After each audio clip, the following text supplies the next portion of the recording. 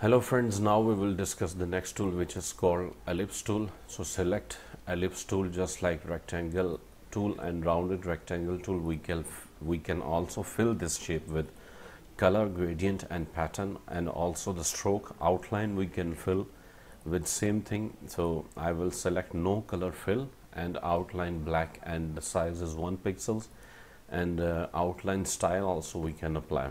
So press and hold shift, you can see like with same dimension, so it will be a circle. Then we can fill with color, and then we can move it anywhere. Control T for transform control. Press and hold shift, we can change the size of this shape. And then if you want to create without press and hold shift, then it can be an oval shape.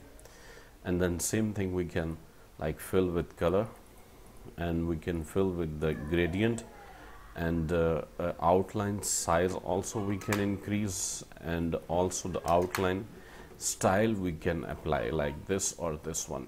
So thank you very much for watching this video.